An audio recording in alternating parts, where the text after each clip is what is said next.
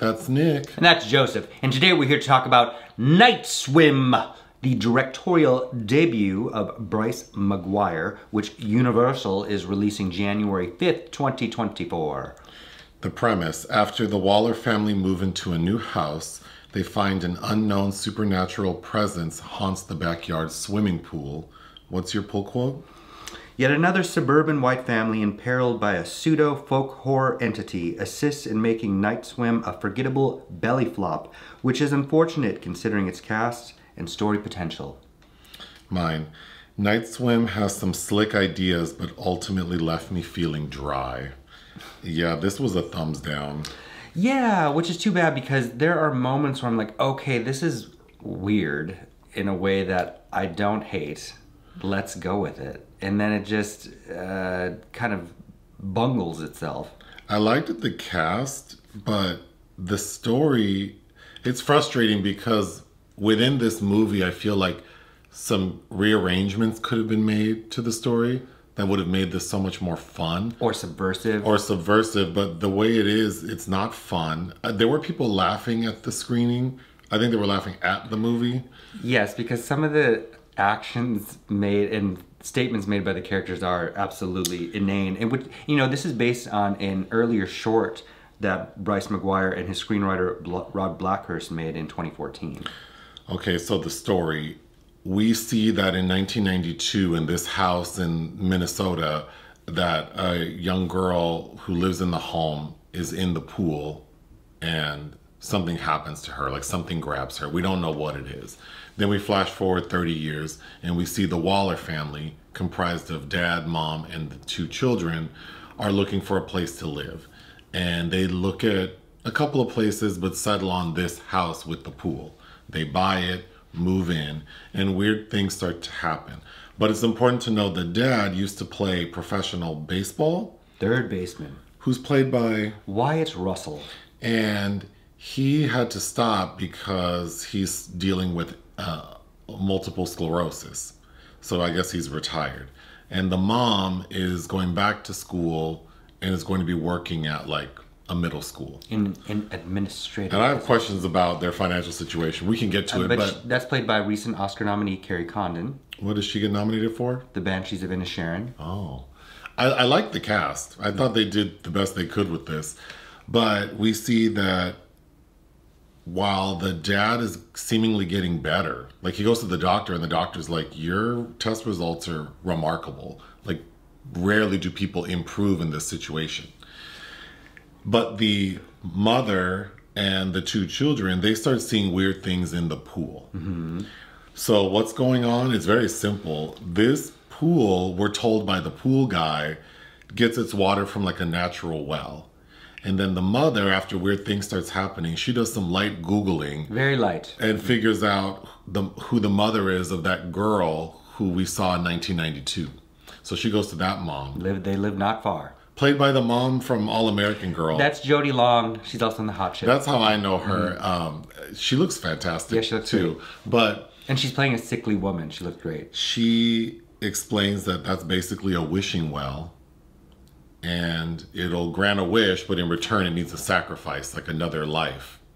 So this mother explains that that back in 1992, her son was very sick.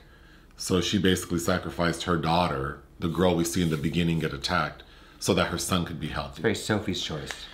And we can talk more about that mom, because I don't understand why she's still dealing with the evil entity. So basically what's happening to this Waller family is that I guess the dad wished to be better. Mm-hmm. So it's curing his MS, but then the wishing well, wants the son, Elliot. Because he's kind of like... He's the runt of the family. Yeah, basically. like the dad at one point, being possessed by this supernatural thing, says that Elliot, you know, he doesn't have any friends. He's basically like a loser anyway, so might as well sacrifice his ass. And there's all this subtext about when his daughter Izzy was born, he was playing ball and he had a surge of strength. So in the end, we see that the dad is trying to kill Elliot. But we need to talk about more about how the daughter beats the evil out of her dad's ass, which made no sense to me. So now he's back to his senses, and he also understands that a sacrifice needs to be made. even though no one explained that to him. Uh-huh. So I guess the demon did. So then the dad decides he'll sacrifice himself. And his entire family watches him walk into the pool and just die, I guess. And then the family moves on. So now everything's great, and they cover the pool with dirt. The end. And they decide not to leave the property because, as the daughter says, Dad wouldn't like that. Okay, I think we should start with what would have worked better. First of all, I don't know why this movie's not called The Wishing Well. And I don't know why they don't have Terrence Trent D'Arby's song Wishing Well in the movie. Oh, I was thinking Skilo's I Wish. Yeah, so many things could have worked. But also the story, why... You had good ideas, and so did I thought. But basically, like, why didn't they have it be more subversive where this family learns early on the capabilities of this water? And maybe either, like you said, which I liked, was they each sort of secretly try to fulfill a wish. And if this water, this, because it's basically Poltergeist meets Wish Upon, because they're built on top of this ancient wishing well, as we're told. It doesn't make sense that this house would go empty for years before a family might come in, and then the pool, the entity can, or whatever it is, can play these games. It should want the family that's living there to stay there and procure for it. So right. The rules of this thing don't make any sense. But what would be more interesting is if each family member, because they're all aware of the thing in the pool, which is also stupid of the entity, I think, because that allows... Like, why is it playing with them then? Right, that gives them the agency to stop it. But why isn't it tempting all of them with something that they need? Because everybody has a wish. I don't understand how the pool is choosing which person is the most vulnerable towards its charms. I don't know. So then there's a moment where the family decides to have a big pool party to get to know the neighbors and make friends. So they have this amazing pool party. And I just thought, wouldn't it have been more fun if this family knowingly invites all these people over, hoping that the pool takes its sacrifice? Mm-hmm. Like, that could have just been such an easy thing to do. What also doesn't make sense about that is this is a suburban Minnesota area, and nobody knows about the history. From the light Googling, we find out that many people have gone missing as a result of this pool. And like you just said, how does no one... Because the realtor wasn't going to show them this house in the first place, but she goes, I didn't realize till after you closed that this was that house. Like, but then it's clear that that's not true. And then also, all these people show up to this pool party at this house, and no one mentions... I needed to better understand, like, how did all these people go missing? Also, when the dad... or I guess sacrifices himself, we're made to understand that these bodies just vanish. So did the family get the insurance money if there's no... I don't know. It's... Well, right. That's a consideration to me, babe. But it's funny because... Wyatt Russell is fine. He certainly does not have the screen presence of his father. I liked him. I liked everyone. Everyone's fine. Kerry Condon, I think, does the best. But, I mean, it's, it's hard living under the shadow of Kurt, I'm sure. But he has his affect, though, because when you're going to talk more about this, but when she, slaps the evil out of him and he wakes up and sees that his son is like convulsing on the ground, he's very blasé, goes, is he okay? He also has a moment where he kind of whispers to himself, someone has to pay. And my thought was, yeah, the mortgage. Okay, let me get through these notes. So the opening in 1992, we see that the little girl goes out to the pool to get this toy boat. Which I'm like, did she really need to go out at like midnight to grab this stupid toy boat? And then we see the toy boat again. It's her sick brother's. It's disappeared. I knew we were in trouble because the opening was real weak. Yes. Before the credits pop up. Then the trailer for this film shows that Marco Polo scene which ends up being the teenage daughter with this boy she likes from school named Ronan, I think. That scene was weak to me. I mean, it's literally the sunken place, and all those shots look really cool. The one thing besides the cast, I thought them being fine. I think there are some really cool visuals. I mean, and it was lensed by Charlie Sarroff, who also did that film Relic, which we liked, and Smile. So the school that the kids are going to and that the mom is going to be working in, the school mascot is lake trout, which I thought was so silly. But the boy who the daughter likes, Ronan, he's, I guess, like really religious and on the swim team. Christian swim and he team. invites her, and the flyer he gives her says swim for him being Jesus. And I thought that was funny, like the way the flyer looked. And, Do you mean capital H-I-M? yeah. And again, I thought, wouldn't it have made more sense if each family member is like bringing someone to the pool they don't like? So maybe this boy who shamed her, this like silly Christian boy who made her feel bad, and so she brings him to the pool. Or like how Elliot maybe is being bullied, so he invites his bullies to the pool. And maybe a bitchy neighbor the mom doesn't like, she invites her ass over. That's what I thought we might get. Yeah, something fun. No, not at all. Considering the ridiculousness of this story. Okay, the real estate agent.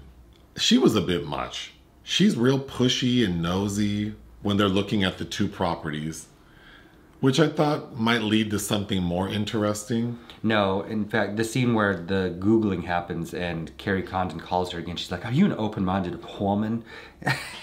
What does that matter? Who cares? Did you know about all these dead people? So when they decide to buy the house with the pool, let's talk about their finances, because we're told that she has to work while she goes back to school to get her degree to teach like special education.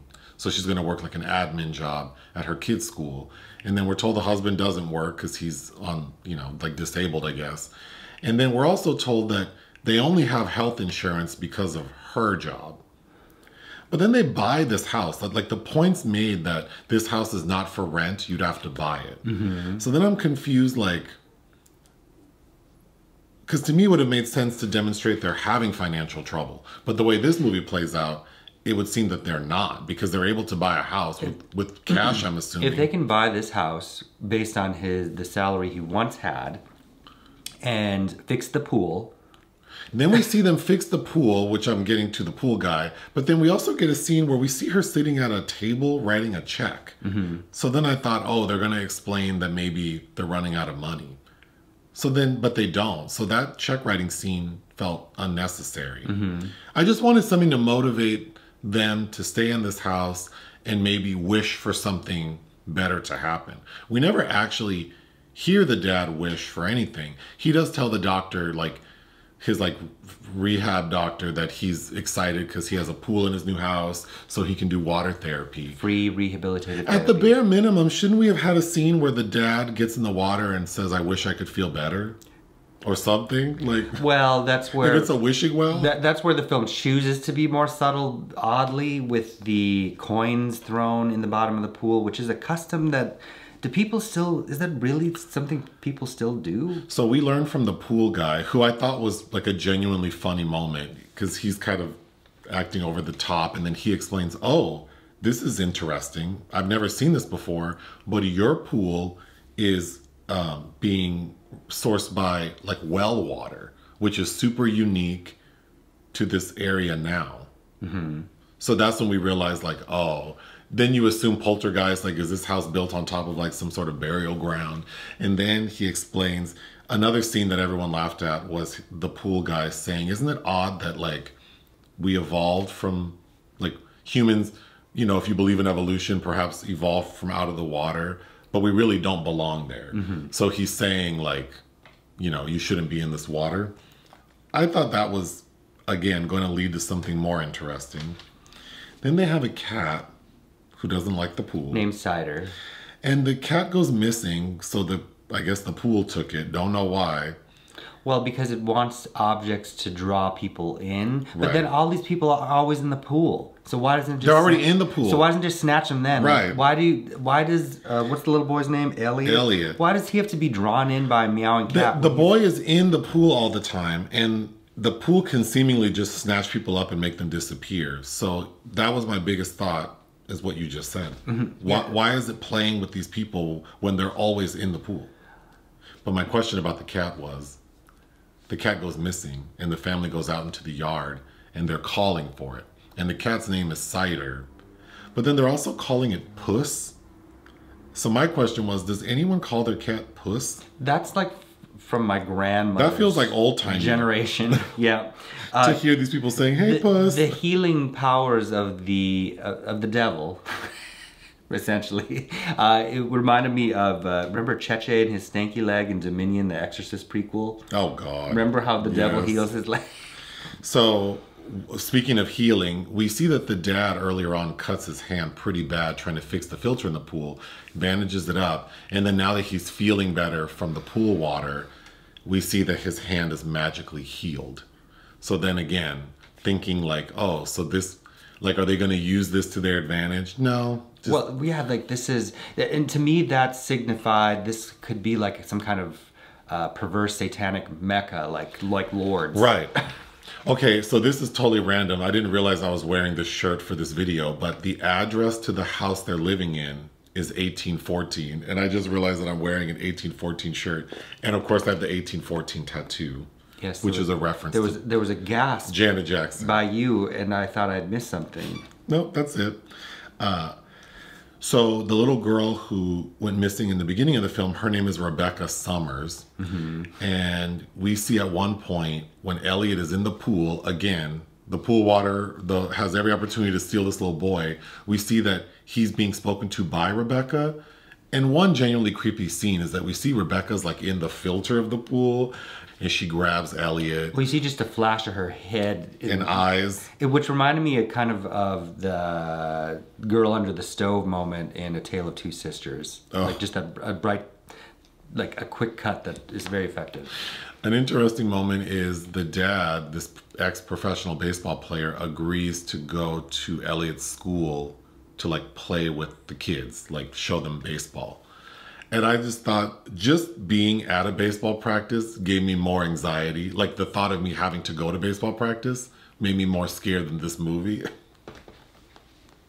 Well, but in the end... And I feel like that scene was a little underwhelming too, because I think we're supposed to prove that Elliot can't do shit. But he does. But he does hit the ball. And then the dad, we see he struggles initially because he's...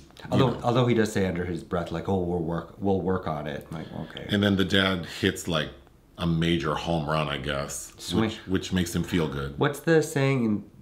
Is it the Joaquin Phoenix character in Signs about swing away? Okay, the trailer scene, Marco Polo with that boy Ronan, that was so confusing to me because we see that the daughter is in the pool and then she has this boy who she's invited over without her parents' permission, and at a point he gets out of the water while her eyes are closed and somehow she couldn't hear that he got out of the water. And then that's when, as we see in the trailer, things start grabbing at her. And then finally when she's able to escape it, Ronan's in the water and he's like, "What happened to you? Like, you were only under for a couple seconds." But to her in the audience, it felt like a long time. So I guess that scene was to establish that when you're under the water and being affected by the supernatural entity, time and space is different. Sure. But that scene was not that creepy at all, and it didn't make sense to me. It's literal sunken place. And that's the trailer. So yeah, that's not a very good scene. I think if you weren't impressed by the trailer for this movie, then you probably wouldn't be impressed with this movie. Okay, the pool party. These fake ass neighbors coming over, and the one lady who brings over the watermelon, and the mom is like, "Oh, you shouldn't have done that." A watermelon? That I gotta chop up? She didn't even chop it up. Like, that's not hard to do. She made it seem like she brought like a $600 charcuterie board. And she just brought a watermelon, girl. And that's the lady that acts real crazy because there's an incident with her son. So the dad, they're playing that game where like the one person, chicken, and the dad ends up having like a spasm because of the spirit and almost drowns this boy. So the boy's parents are of course super upset. We see the police come and the mom wants to press charges of the kid, but then the main mom is saying, "You know, he has MS. He probably had like a seizure and grabbed him. You know he wouldn't do that." And then the father of the kid goes, "Okay, we won't press charges." And the mom yells at her like, "I don't ever want you around my kid again. Bitch, I work at the school. Okay, I'm gonna see his ass. Like, you really think my husband tried to kill your kid?" Like, yeah, it's well, I mean, I would have, as a parent, I'm sure I would have been weirded out as well. But it's like you can have that conversation in the car and just be like, "We're not going." I just thought that was a poorly written, clunky. Like, what was even the purpose of us seeing the parents be mad?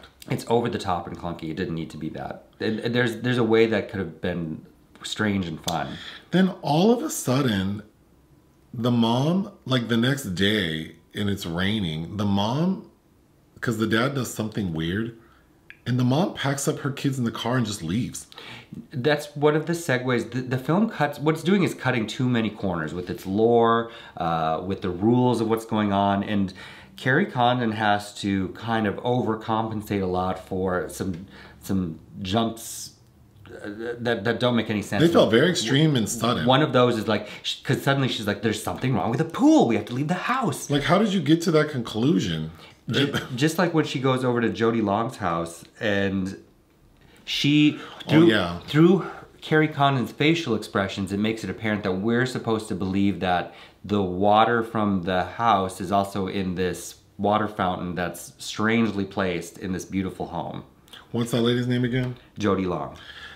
Yeah, I didn't understand if Jodi Long's character provided the sacrifice for her daughter 30 years ago so her son could be healthy, and she tells us, yeah, my son's doing well, he's in the room over there, we never see him. Why is she still affected by the spirit, and why is the water in her house, like you said, affected? Like, what are the rules? Why is she still waterlogged? She's got this brackish water coming out of her eyeballs. Like, why? Yeah. Didn't she pay her penance? She doesn't even live there anymore. So at the end of the film, we see that Elliot gets tricked into the pool because Elliot thinks that he sees his cat. And then there's a pool cover and the evil spirit, you know, covers the pool while Elliot's under. So then we get his mom diving in to help him. And that was an interesting scene because she like attaches a water hose. And then I thought, is she using the water hose to breathe initially, underwater? Yeah. I thought that was weird. Then she ultimately grabs him. I did think the visuals looked cool. Mm-hmm. And then it's at that moment that Rebecca pops up and tries to trick the mom by making her think that up is down so that she'll keep swimming deeper. But then the mom realizes that it almost reminded me of that stupid movie, I think it's M. Night Shyamalan, where the jelly falls down face up, or toast devil jelly side up, or Lady in the Water. Yeah, the coin, as she flips it, the coin goes the other way, so the mom knows to go up. Mm-hmm. The end, like that's when the dad sacrifices himself. But I thought when the son, because the son starts to become possessed and starts to die before the dad sacrifices himself, and I thought the boy reminded me of someone. And I'm not sure who. Initially, I thought he looked like Zendaya. But when he's being possessed and looks even more severe, I thought he looked like if you mix Maria Shriver and Natalie Morales. Oh my. Well, that's a mixture, huh? Yes. Strong in the face. That's all And I then have. the closing credit song I thought was interesting. What was it? Don't you remember? No. Because you were like, what is this music? It was called Deeper.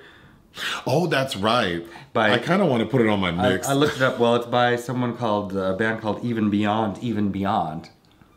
Oh. Very. So they're very beyond. That's very modernism. That's very Gertrude Stein to me. Sorry to these people, but I thought this movie was, I mean, they tried, but it doesn't work. Again, it's just like, all of these elements are curiously in place, and if only there was some more daring attempts made with storytelling. Like, the easiest part to kind of finesse ahead of time. And I don't know if that's just because Jason Blum and James Wan now want to just churn all this B-grade stuff out there that feels like it's a nostalgic nod to, you know, I thought of several Tobe Hooper movies besides Poltergeist. The Mangler, this possessed apparatus that is driving the story. But I don't know, all I could think, I kept thinking of also T.S. Eliot, the last line of The Wastelands, and adding, till human logic wakes us and we drown.